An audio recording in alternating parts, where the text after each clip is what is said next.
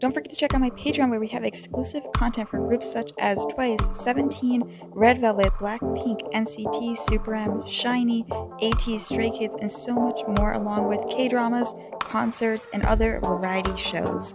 Hey guys, Angie here, and today we finally have a comeback from Bvndit. I believe that's how you pronounce it, right? I remember, I don't know if it was on this channel or my old channel, but I remember reacting to it with, like, I think it was Hocus Pocus, Dumb and Jungle, may have been more, but I don't really remember. And I thought they were about to, like, disband or something. I feel really bad for this group, because of how long it's been. Their views are kind of like, so they have their channel views, which has almost 200,000 from when I'm reacting to it, and then they have their own company, I guess, Still Music, and then that has 45, and I think, no, okay, there's no 1-K, thankfully. I was like, that would be like 3 separate streaming, like, just put it on one channel. I don't know why. I know, like, 1-K is meant to kind of be a way to give them more attention for, like, smaller groups, but I always think it's a disadvantage because it splits views, and then, like, if all those views went to the one channel, they'd have more views and it would still give them more attention. I don't know, that's my opinion, but I'm looking forward to it. It looks interesting. It's called Venom. From what I remember, the songs I heard were a bit more fun. This sounds like it's gonna be darker. Also, I don't know if this is a good or a bad thing, but the title definitely reminds me of Stray Kids' Venom, which only came out a couple months ago. I don't know if that'll, like, it doesn't matter very much, but I just think it might, I don't know. I love Stray Kids, but sometimes the fandom is a bit local. So I wonder, I doubt they'll care though, but I just thought it was interesting. I love that song, by the way, so. But let's just hop into the video. Oh, apologies.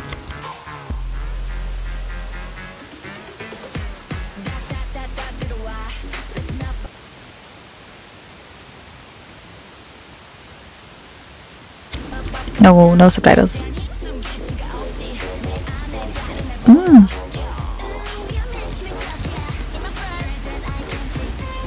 Oh.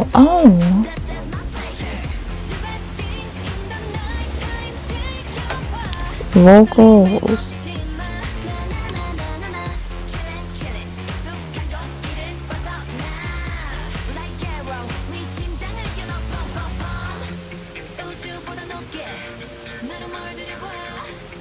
Love her outfit. Love it.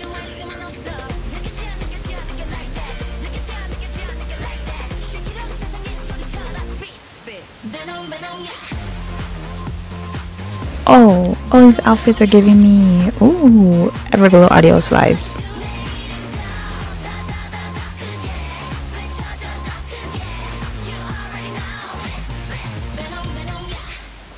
Oh, they came back with a banger.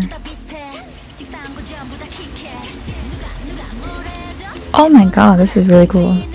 Like, genuinely. Like, I'm not hyping up because it's been years. I'm like, this is just genuinely really good. And the editing.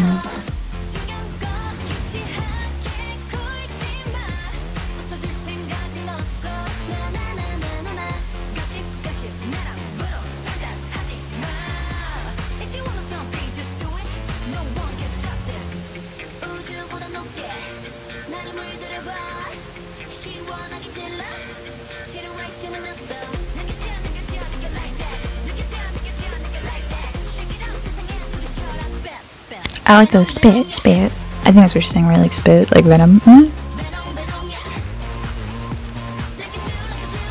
I love the lights in the black and white area. It's very pleasing. Ooh.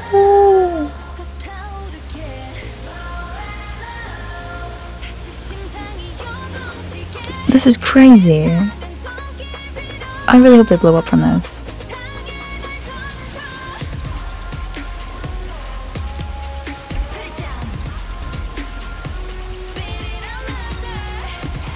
Hey! Oh, this might be one of my favorite title tracks, of a girl group this year. That came out this year. I need to clarify that too.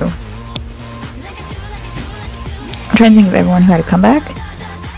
And I loved a lot of the girl group comebacks, but I think title track wise, only Idol really stood out to me. Hey! Very Blackpink. In a good way, like old school Blackpink.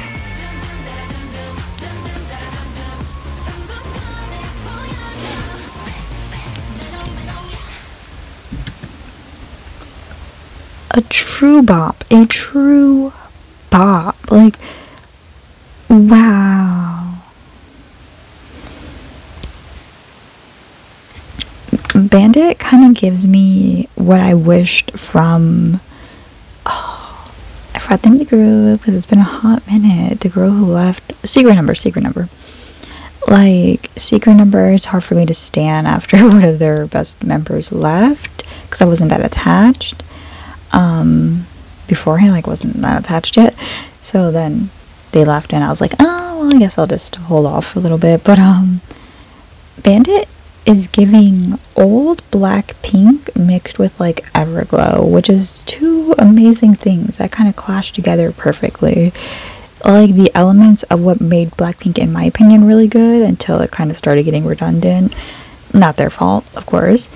Mixed with what I really love from Everglow, which is like Everglow was one of, like this is controversial. Everglow to me was one of the first girl groups, at least in that era, like the 4th gen era, to properly withhold what is girl crush mixed with like cute looks. Like they weren't overdoing the girl crush to where it looks corny, but mixed it well with like still being young and not too sexualized, in my opinion, like because of how young they were.